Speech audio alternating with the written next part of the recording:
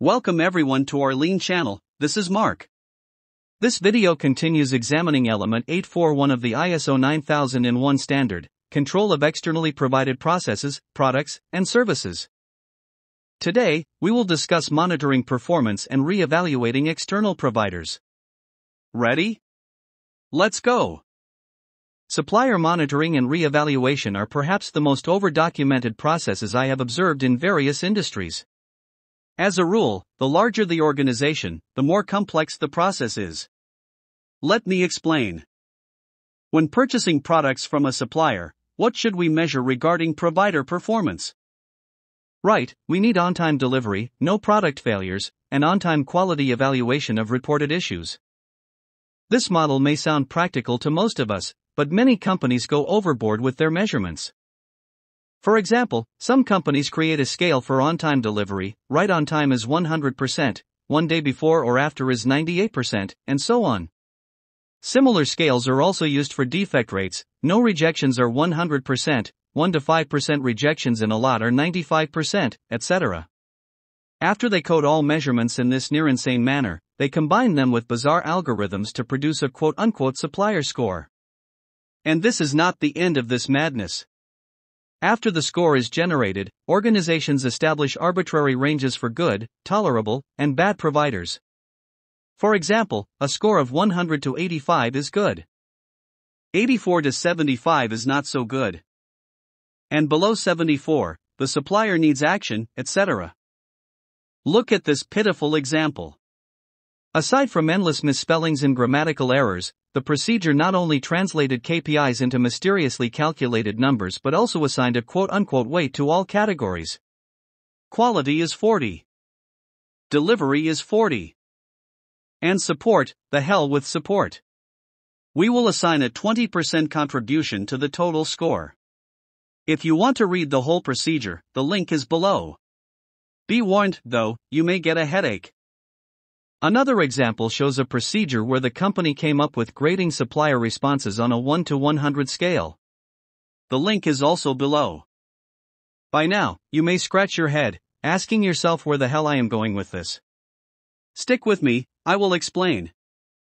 In the 5th century BC, a Chinese philosopher, Confucius, said, "Life is really simple, but we insist on making it complicated." I think the same when looking at all these confusing models for reporting deliveries, rejects, and late responses from suppliers. Here is an example of stopping at a practical point.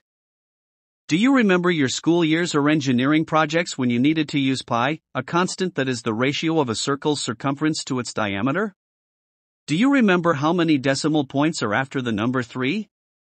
Trillions. This is an indefinite number that never ends.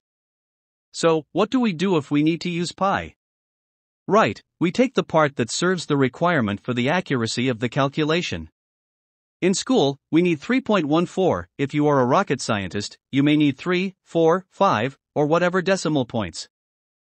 Now, considering this example, do you think we will miss any information critical to the supplier if we report just the percentage of late deliveries or rejected parts? I do not think so. Regretfully, these crazy reporting algorithms are not the end of the problem. There is another twist. Depending on the criticality of suppliers, often called tiers, the companies establish frequencies of issuance of the supplier scorecards. Tier 1 every month, 2 quarterly, 3 annually, etc. What a nonsense! Do you remember the Supervisory Skills 101 course? Among many other things, the feedback should be timely, period. Not at the end of the month, quarter, or year, but now. Sadly, I have witnessed endless examples of companies employing dozens of supplier quality engineers to crunch insane formulas to follow the organization's procedures and send their suppliers those inconceivable scores. What is the solution? Simple. Use the lean process to get rid of waste. Record receipts indicating timeliness, defects, supplier corrective action requests, scars, and whatever else you want, and provide this information to your supplier on an as-you-go basis. It's simple and practical. Let's summarize our discussion today. Determine KPIs that show the meaningful performance of the suppliers. Define the indicators and measurements in a way that you and your supplier understand. Forget about monthly, quarterly, or annual supplier scorecards, share supplier performance information as you go. This is all for today, folks. The following video will discuss how to document the supplier evaluation process. Stick around, and I will share a helpful supplier evaluation record template with you. As always, check our free downloads. Visit our website's Academy page to see how our sample documents can improve your management system. If you like this video, please subscribe, share, like, and comment. Your support helps us promote our Lean QMS project.